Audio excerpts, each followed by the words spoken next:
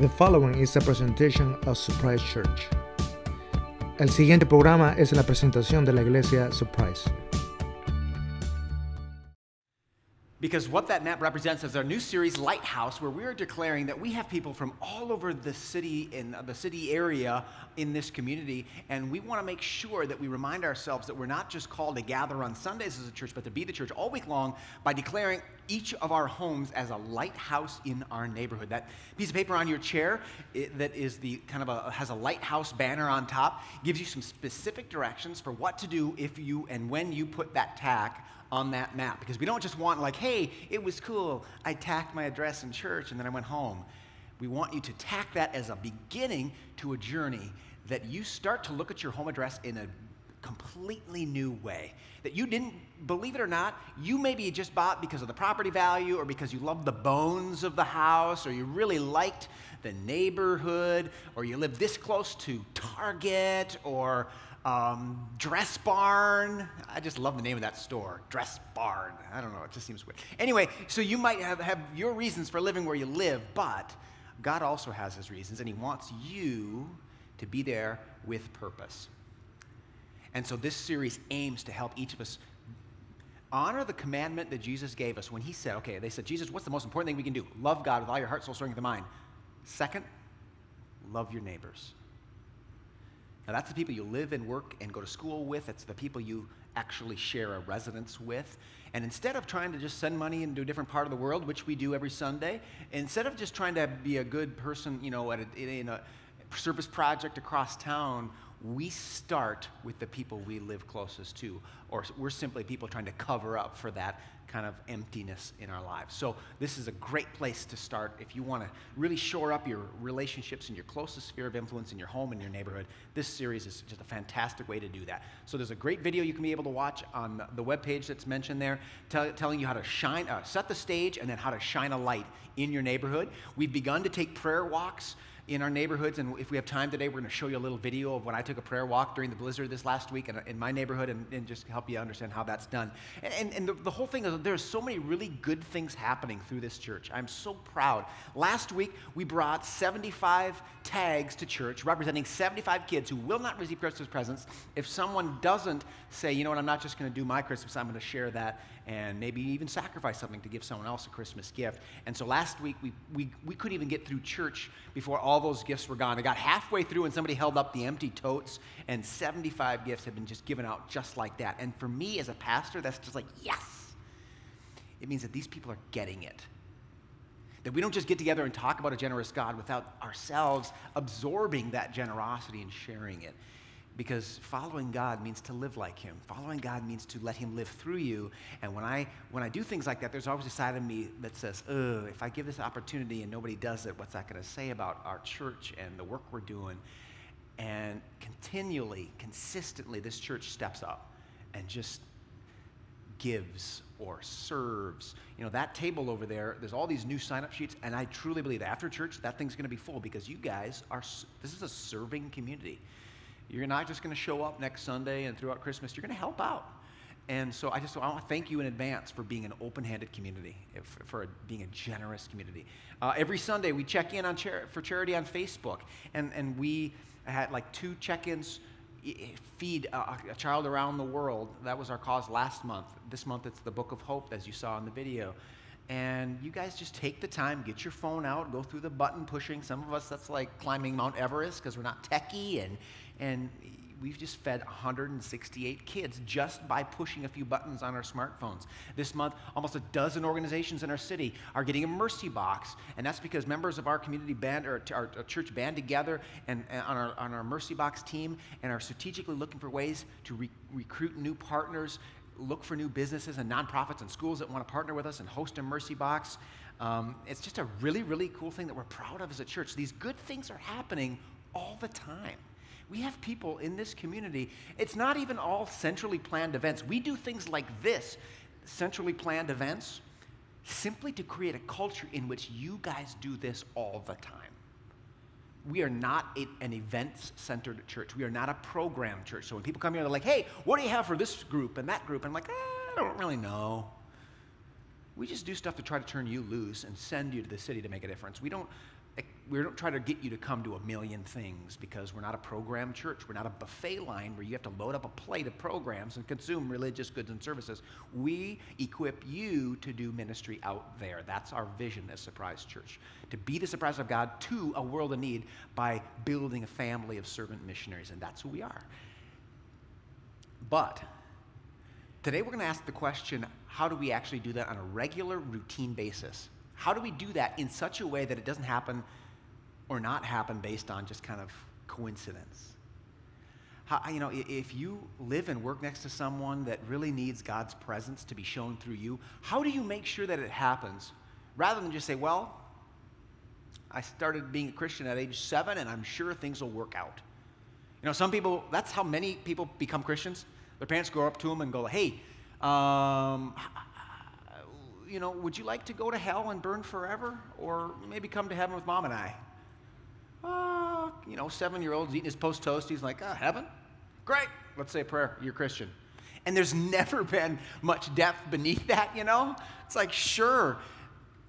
And in those circumstances, what I worry about is that we never actually grab a hold of the goodness that God has for us in Jesus and then say, I'm going to share this. I'm going to live this out. So we're asking the question today, how does light become a lifestyle? How to make sure that it's not just like a cultural badge we wear on our sleeves when it's appropriate and then we cover up when it's inconvenient, but the people that I'm surrounded with are going to see Jesus through me. I am not going to trip and stumble my way through life in darkness because I have a lifestyle of light. I have a lifestyle of Jesus-centered living. How do you make sure that happens rather than, we'll see what happens? Now, I'd love to tell you that it would just happen if you smile more. The studies have been released that say if you smile more, chemicals get shot into your brain that make you feel a little bit better, right? Try it. Ready? Pay attention to how you feel. Now, we'll all smile on 3. This would be a good picture. Like, everybody really likes me here. 1, 2, 3, smile. Don't you feel better? Not that much. I mean, it helps a little bit. But like if you hit your finger with a hammer, you can smile all you want. That sucker's going to hurt. Right? Some people might think it happens if you eat more chocolate. How many of you believe that? If you just eat more chocolate? And again, studies have shown that if you have chocolate, and I personally like the dark, dark, dark chocolate. Anybody with me on that? Jesus made dark chocolate on the 8th day. 86% dark. That's what I do. That's how I roll. 86% dark. The darker, the better. Who needs sugar? Not me. And studies have shown that stuff actually produces a chemical. I think it's endorphins. I'm not a medical doctor type guy, but I think it's endorphins that go into your brain when you have that. So that creates a good feeling, right? Well, Dave, you slipped on the ice. You separated your shoulder, dislocated it. Do you think dark chocolate would have made it feel better? Absolutely. Okay. That helps. That really helps the sermon move along. Thank you. Thank you for that help. Remind me not to call on you next time. Some things dark chocolate cannot help. Some things they can, evidently, more than I thought. Sometimes you can't just kind of do like a Band-Aid fix for a real challenge like light and darkness in life. Sometimes you actually have to turn to the things that otherwise will own you and deal with them. So my answer, as you're tracking along in your bulletin insert for the answer, how does light become a lifestyle? How do you become a regular, routine follower of Jesus in the everyday stuff of life, all of life following Christ, rather than this little bit here every other week on Sunday morning?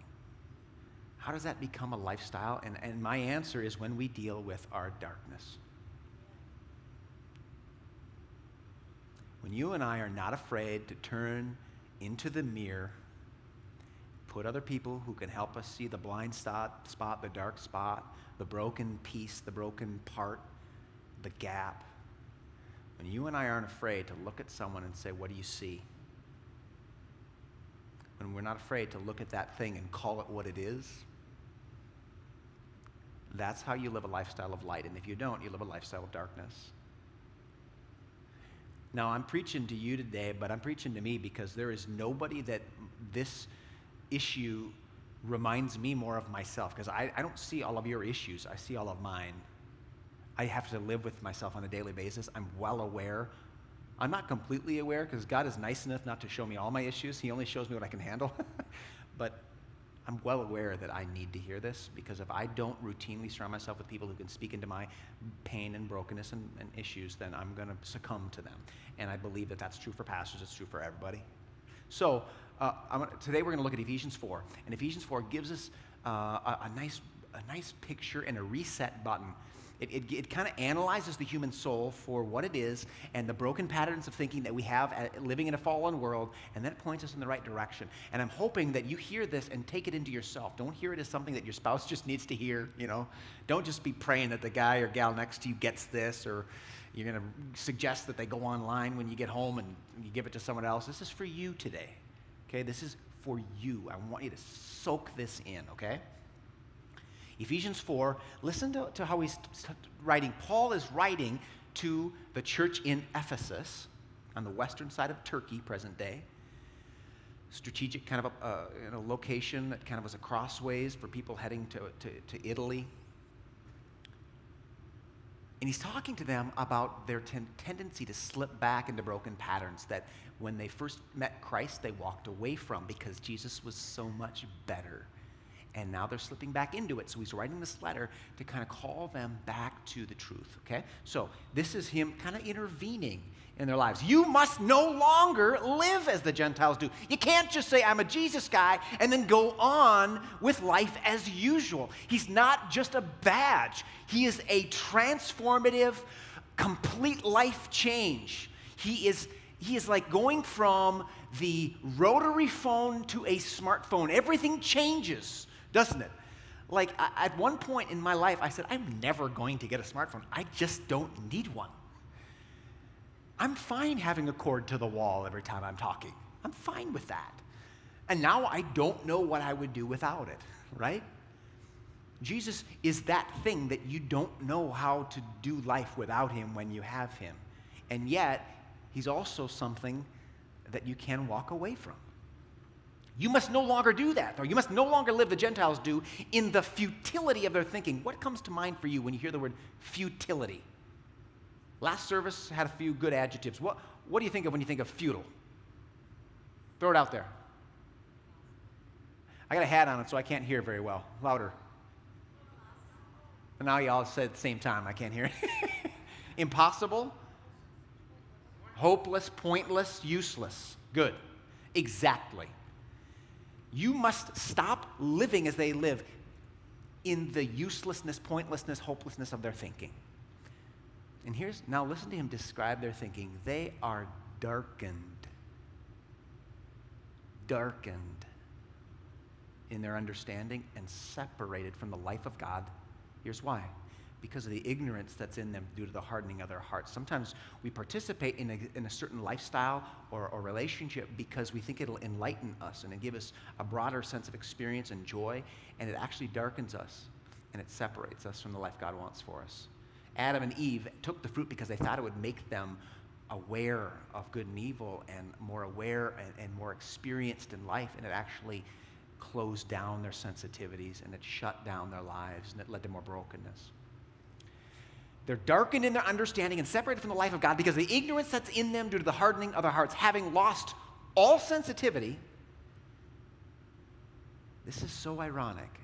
Watch what happens when I turn away from God and I start to lose my sensitivity so that God just doesn't seem that precious anymore, and the gospel of Jesus doesn't seem that important anymore, and the boundaries that God gives me for living and defining myself don't seem that helpful. They seem more threatening. When I walk away from that and when I shut out people who can remind me of that, I start getting insensitive. It says, having lost all sensitivity. Hardening of the heart, the word there is calloused. So put your finger on your calluses. Feel these babies. And by the way, you can only feel them with the finger touching them. You can't really feel on the callus, can you? Don't be afraid. You can touch yourself. Did I just say that? Yeah. Touch your callus. Touch your callus. It's numb because it's layers of dead skin. Your body naturally does that to protect itself in areas that are frequently used and touched and rubbed and gripping. It's great for your knuckles. It's deadly for your heart. Hardening of the heart, both medically and spiritually, is a deadly condition. Having lost all sensitivity, now watch what we do. This is you and me, not the naughty person that you have in the back of your mind. This is you and me. Having lost all sensitivity, they have given themselves over to sensuality, so as to indulge in every kind of impurity and are full of greed. Wow, look at that ironic contrast. I can't feel anymore. I have turned away from God, engaged in lifestyle that is broken, in patterns that are fruitless, unproductive, and futile. And that numbness makes me desperate to feel again, and so I am going to do things trying to feel anything.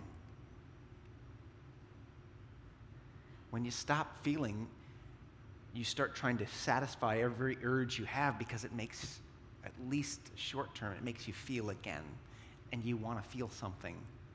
You don't want to feel alone. You don't want to feel sad. You don't want to feel so hurt. You don't want to feel so stressed out. And so you turn to something that makes you feel something else.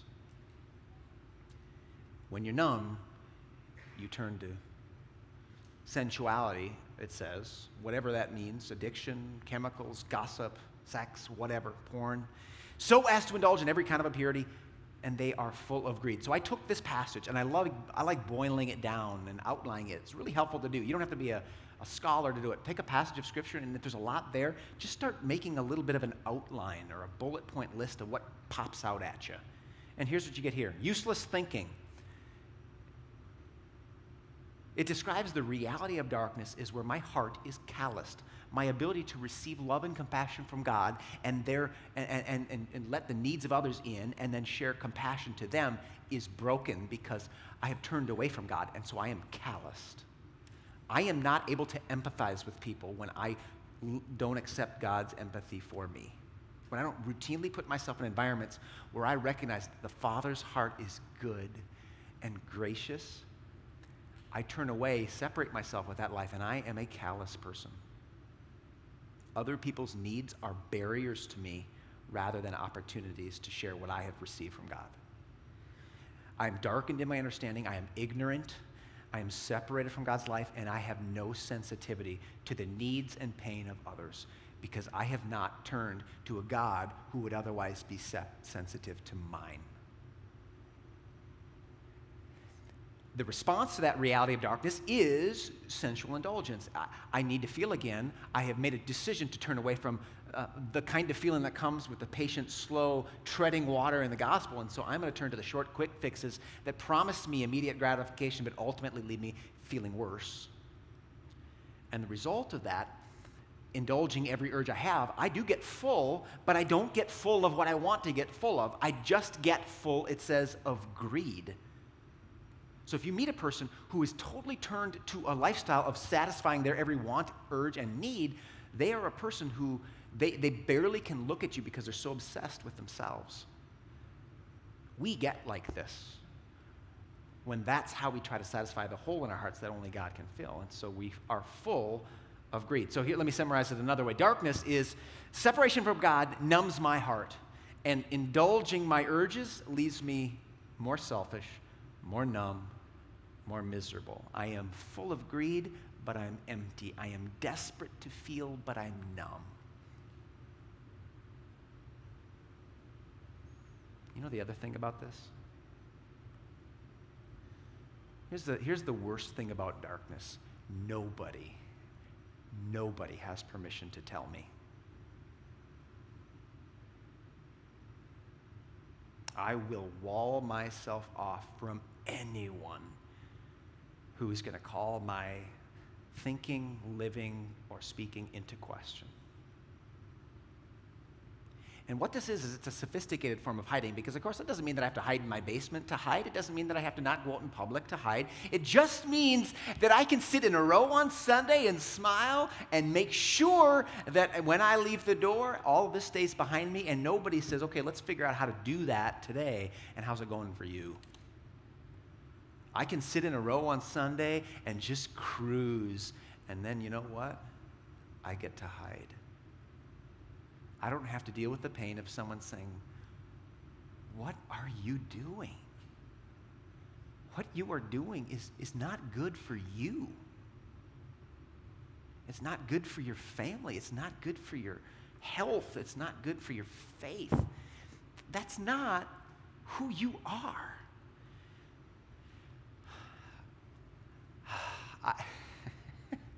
As a parent, you have a lot of opportunities.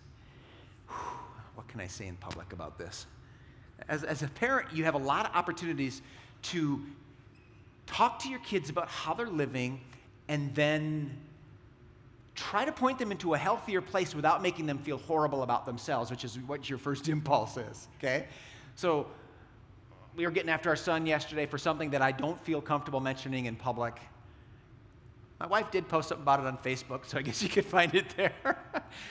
And at first, we're ready to just bring down the fire and just like badger him into shame and submission. And of course, that urge comes out as a parent because you want so much more for your kid.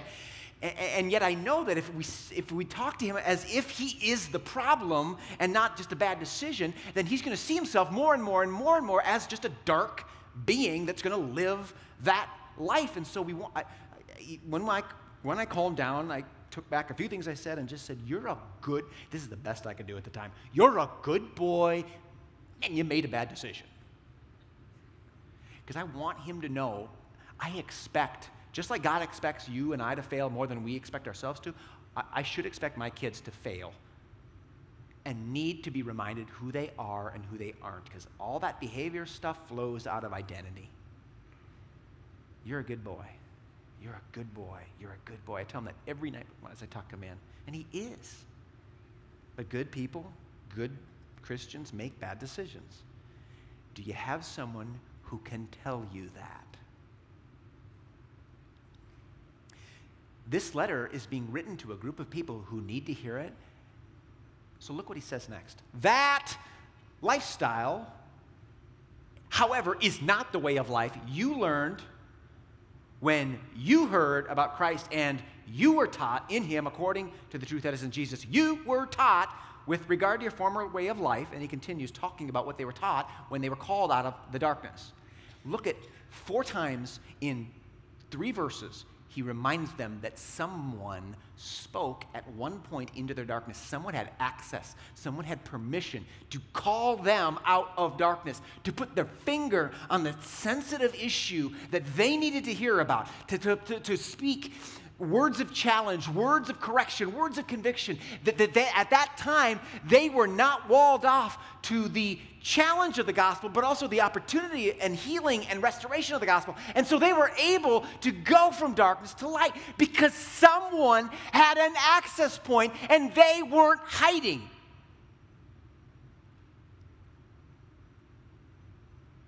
But now as he looks back, he sees him again. He said, wait a minute. You've gone into hiding. You have separated yourself from the life of God. You've become ignorant, and you're making decisions that are more like the people that don't know Jesus. You've gone backwards. And so, maybe he's the only person that they would listen to. And we know because he's writing them a letter. And in that letter, he is reminding them 4 times in 2 sentences that you were once spoken to in a way that brought light and healing and hope into your life, and I'm doing it again right now. You were taught with regard to your former way of life, the patterns of life that were broken, you gave someone permission to put their finger on it and say, enough. Enough. This is not a shortcut to being happy. This is a stumbling stairway into darkness, and it's going to numb your heart, and you're going to only think that the way out of it is more of it, and it's going to kill you.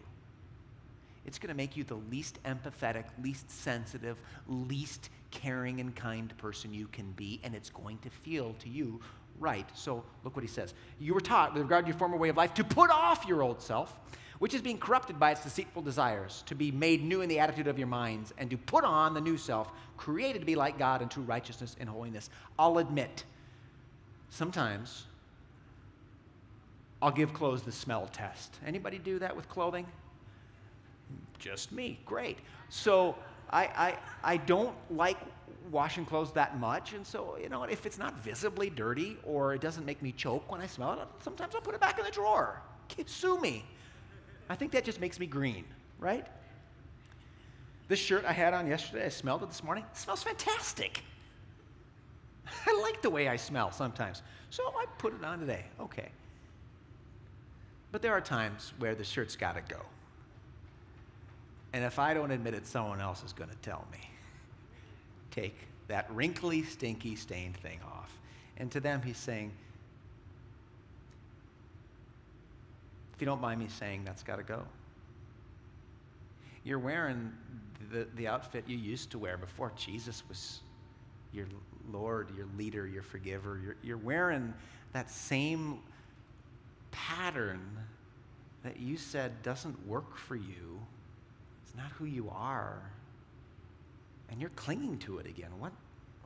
You got to take that off. You got to put that off, and you got to put on the new self. And now look at how he describes the difference between what they're taking off and what they're putting on. The thing he asks them to take off again, because they've re-put it on, is a self that's being led by deceitful desires. On the bottom, I write, darkness deceives feelings.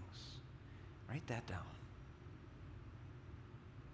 We live in an age where people are encouraged to monitor their feelings, and whatever you're feeling, it's a sign that that's who you are and who you're supposed to be and where you're supposed to go with your life, both from sexual orientation to gender identity to behaviors, chemicals, and pornography, whatever it is. If you feel it, if you feel that you are this kind of person, led to this kind of thing, just gauge it, write it down. If you feel it, that's the cosmos communicating with you, right?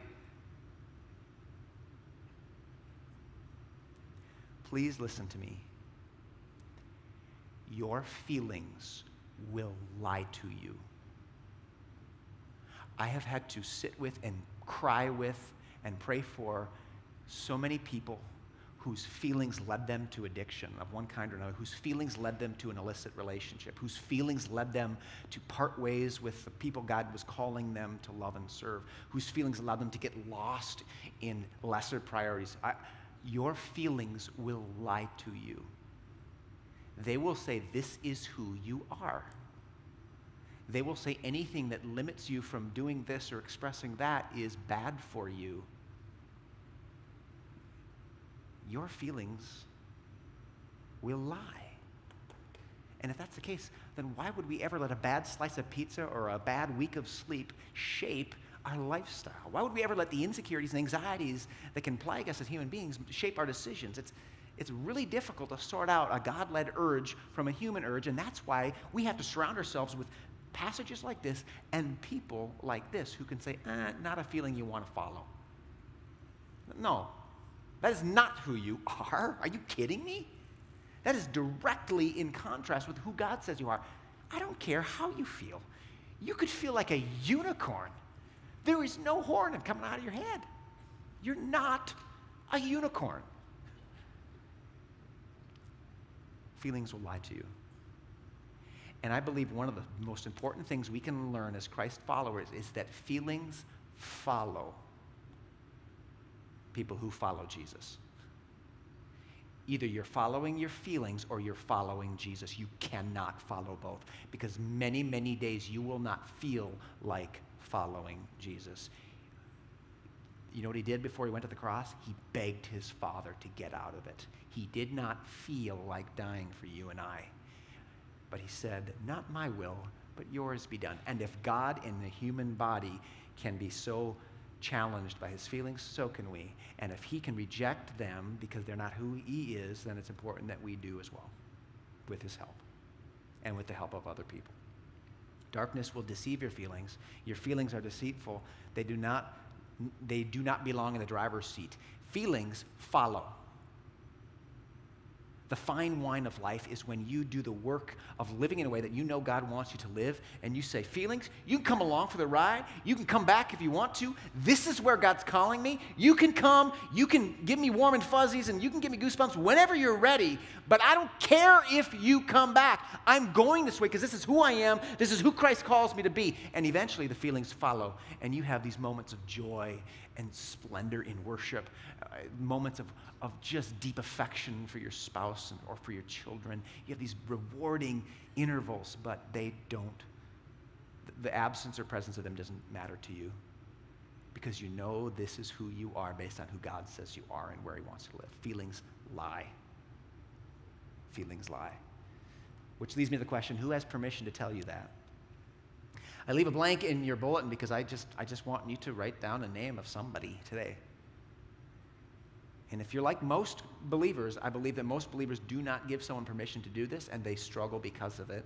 I want to challenge you. Write down the name of the person who has full permission to see everything and say something about it. This person has to love Jesus and love you and be someone you can trust to carry the heavy stuff. Or do you tend to gravitate towards people who are just going to kind of give you the nod and the wink? And it's okay. I mean, God wants us to build relationships with people of all walks of life, but he wants us to be able to do that so we can build a bridge so they can find hope and healing in the light of Jesus too. But sometimes we just kind of gravitate towards the people who aren't going to challenge us, aren't going to want to kind of get in our face, aren't going to want to kind of air their dirty laundry and see ours. We're going to have a superficial relationship where we have fun, and nobody challenges anybody. Nobody gets questioned. We just wink, wink, nod, nod. And it's a substitute for a relationship. Do you surround yourself with yes men, or do you have someone who has actual permission to look into your brokenness and who you know is going to say something when they see it? Do you have anybody like that? And if you don't, write the person's name who you are going to ask after today. Give them a call after church saying, could we get together for coffee once a week? Could we chat on the phone once a week? Because I got stuff that I just need somebody to be able to look at and call me out on. Would you ask me how I'm doing with drinking this week? Ask me how much I've drank. Ask me. You have my permission to ask me because I am struggling with addiction. Ask me if I've been accessing porn sites. Will you be the person that XXX Church, it's a Christian ministry, will you be a person that I can put your email address and they will email you every time I access porn? Will you be that person who can speak into it for me? Because you know what? Sometimes if God is the only person that knows, I'm okay with that because nobody else does. And I need somebody in the flesh to see it and say something. Who's it going to be for you? And I hope you have more than one. If your answer to this question is no one, here's the translation to that answer. My friends, quote unquote, cheer me on as pride and shame blister my soul.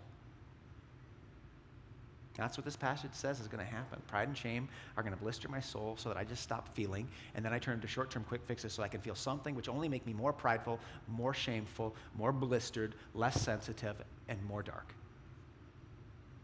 And I'm not going to say it's too late for you, but there comes a point where you can't even feel your pain anymore, and putting your hand up and asking for help becomes something that doesn't even occur to you anymore. So if you still feel something related to conviction and guilt, that is the Holy Spirit being gracious to you, saying, okay, let's deal with that. Let's not numb it. Let's deal with it. Here's my list. Here's the people, not exhaustive list, some people that can speak into my life, who I give permission to call me out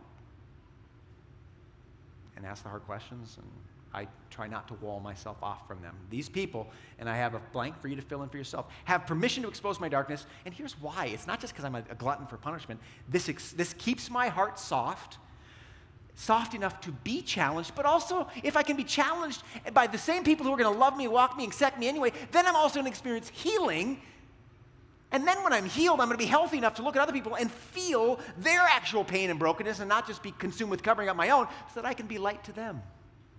This is all about getting us back on track to be the people that God calls us to be, rather than sidetracked with brokenness. See, if I don't hide, I can shine a light. If I allow someone to turn the light on inside of me and look around, then that just means that I am going to have light to share with other people.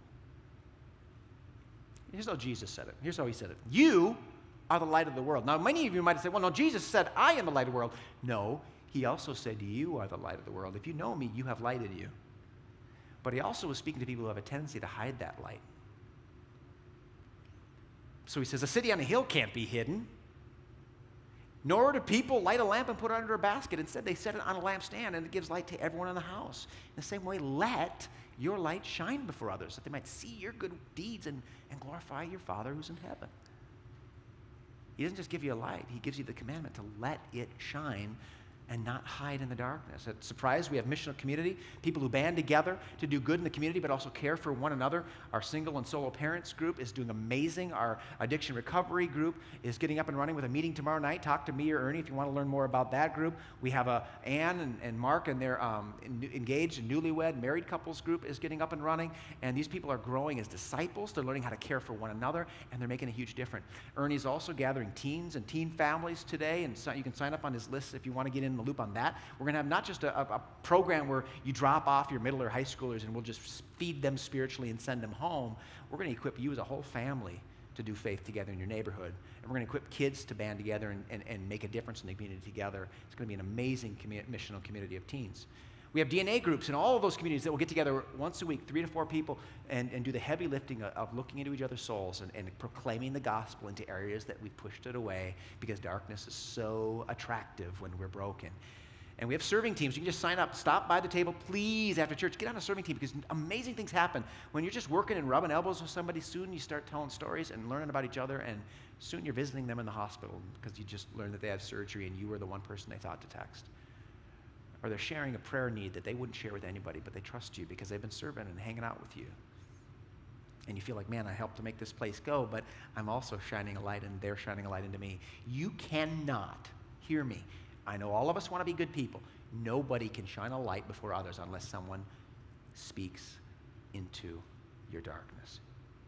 There's no way around it. Don't look for a shortcut. You know what's going to happen in January if nobody takes this seriously? I'm going to get about 6 to 10 calls from couples who are falling apart every January. The high hopes of the holidays are behind us, and now we're back where we started. They haven't gone away. No gift, no gathering took away the pain, and now we're just into the doldrums of life. And they just didn't buy the fact that if I don't let people speak into my darkness, I'm going to stay there. It gets worse and worse and worse until they have no choice. I'm going to invite the band back up as I close with a story about Aaron. Aaron was a college student, and he was connected to a Christian group for a time, but he did not necessarily see himself as a leader or wasn't terribly active. And what happened with Aaron was he fell into a deep depression and stopped connecting with his friends, stopped attending ministry and church out gatherings, and just kind of withdrew to himself. He just was ashamed of how miserable he was. He was ashamed and didn't feel like he had the right to share his pain, and just withdrew and literally spent every day in his dorm room, stopped eating, stopped drinking, and just withdrew and withdrew. 2 of his friends were out for a prayer walk, which we challenge you to do. Go to the website and just watch an example of prayer walk. We'll show an example next week in church, but they were out on a prayer walk, and they start to, as you pray for your neighbors, you pray for your family, God sometimes just cues you to a person, or a face comes to mind, or a home that, you're not sure what's going on, but you spend a little bit more time praying for that home because whatever's going on there, Lord, there's something happening. And as these guys were praying, they thought of their friend Aaron, and they're like, where has Aaron been? We have not seen Aaron for a while. And so they remembered where his dorm room was, and so they went up to his dorm, and they just started praying over his door, and after a while, both of them just got the urge to knock. So they started knocking, and no one came. They thought, maybe he just went home and quit college, or maybe he's sleeping over at back at his family's place, but they just kept knocking. 5 minutes, 6 minutes, 8 minutes, 10 minutes. Their knuckles are getting sore. They switch hands. 11, 12 minutes, 14 minutes. Finally, 15 minutes, the light turns on. Just kind of just flows out the bottom of the doorway, and they hear this weak, feeble voice. Who's there? They tell him who they are. He recognizes their voices. He opens the door, and they don't even recognize the skeleton of a face inside that dark room. Just dark, and it just felt like, even though he turned the light on, it was just pitch black in that room. And they walked in, and he kind of felt like he had no choice because they knew something was wrong. And he just, for the first time in his life, growing up in an abusive family with a neglectful father and an addicted mother, for the first time in his life, Aaron told somebody the truth. He didn't cover it. He didn't hide it. He didn't gloss it over. It just came out, and he wept, and he shuddered, and he cried. And then these two friends did what he didn't do, what he expected everyone to do if he would have let them in. They didn't reject him. They didn't, make fun of him. They didn't ridicule him. They put their hands on his shoulders, and they said, "Let us pray for you." And they prayed. And as they prayed, he later said that he felt like he just started getting lifted up. Like, that was my low point moment. And then when they started praying for me, I felt like my life started to get manageable and light started coming back in. And my life, I started to see again. He described that moment when people were willing to shine a light into his life as the very moment where his life began to change. And he began to get healed. And now he's in ministry doing the same for other people. When you let people speak into your life, or when you're healed and you take the time to shine a light into other people's life, that's the kind of thing that happens. And so again, I ask you in your bulletin, will you give at least one person, one Christ follower, permission to speak straight into your darkness, not just the things you're comfortable sharing? Christians can get together and talk about Jesus and go home, and I'm talking about the other stuff. Will you do that? Because light doesn't hide.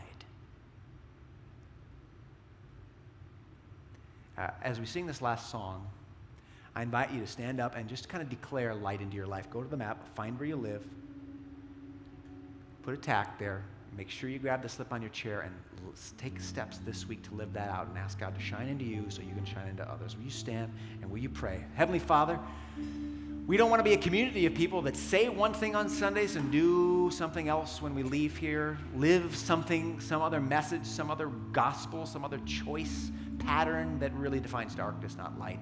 Make us vulnerable enough to sit down over a cup of coffee or a phone call and ask the hard questions. Invite people to point to the hard issues so that we can get healthy, we can get help, we can get light, and so we can share it. Make us people of light who have experienced your kingdom so fully, your healing and restoring power, that we can actually let it shine through us, God. Don't let us hide, in Jesus' name.